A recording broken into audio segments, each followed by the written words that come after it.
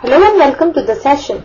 In this session, we'll discuss a question which says that if t is a variable parameter, prove that x is equal to a into square root of 1 plus t square is whole over 1 minus t and y is equal to a into root 2t this whole over 1 minus t lies on a fixed hyperbola. What is the value of the eccentricity of the hyperbola?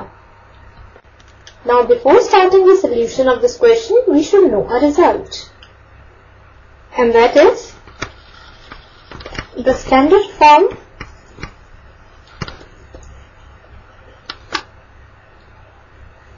of the equation of hyperbola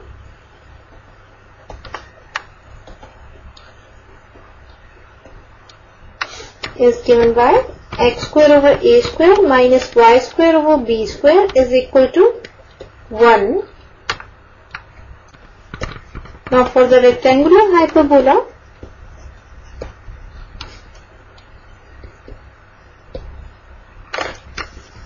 lengths of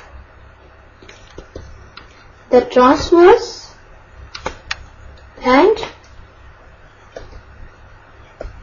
conjugate axis are equal. That means 2a is equal to 2b. So this means a is equal to b. Therefore, the equation of the rectangular hyperbola by putting b is equal to a in this equation of hyperbola is x square minus y square is equal to a square. Now this result will work out as a key idea for solving out this question. And now we will start with the solution. Now in the question it is given that if t is a variable parameter, we have to prove that the point xy, and here the values of x and y are given to us, lies on a fixed hyperbola, and also we have to find the value of the eccentricity of the hyperbola. So given x is equal to a into square root of 1 plus t square this whole upon 1 minus t, and y is equal to a into square root of 2t this whole upon 1 minus t, which further implies x over a is equal to square root of 1 plus t square whole upon 1 minus t, and y over a is equal to square root of 2t over 1 minus t. This further implies x square over a square is equal to 1 plus t square whole upon 1 minus t whole square, and y square over a square is equal to 2t over 1 minus t whole square. Now, x square over a square minus y square over a square is equal to, now putting the values, we have 1 plus t square whole upon 1 minus t whole square minus 2t over 1 minus t whole square, which is further equal to 1 plus t square minus 2t whole upon 1 minus t whole square. Now in the numerator, this is the formula of 1 minus t whole square. So it will be 1 minus t whole square over 1 minus t whole square, which is further equal to 1. Therefore, x square over a square minus y square over a square is equal to 1 implies x square minus y square is equal to a square. Now the equation of the rectangular hyperbola is x square minus y square is equal to a square. Now let us name it as equation number 1, and we can write that the equation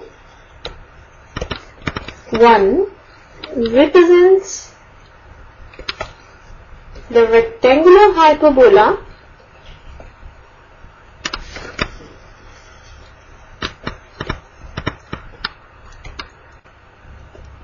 for all values of t, that is the variable parameter. Now for the given points x, y, where the values of x and y were given to us, we are obtaining the equation of the rectangular hyperbola. Hence, the given point lies on a fixed hyperbola for all values of t. Now we know that eccentricity of a given hyperbola, that is this hyperbola, is given by e square is equal to 1 plus b square over a square,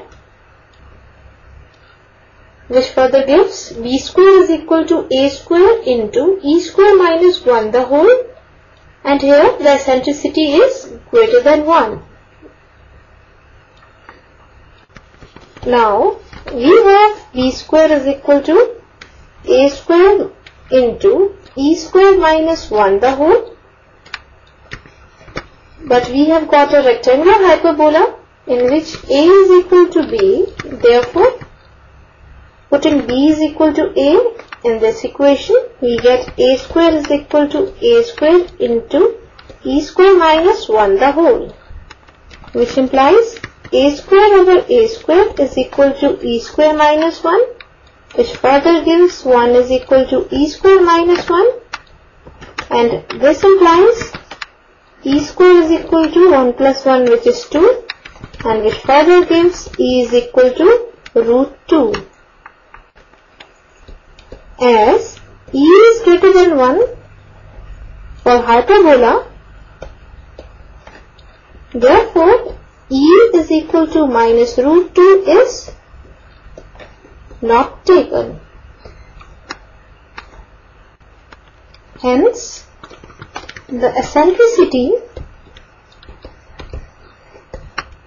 E of the rectangular hyperbola is equal to root 2. So this is the solution of the given question, and that's all for this session. Hope you all have enjoyed the session.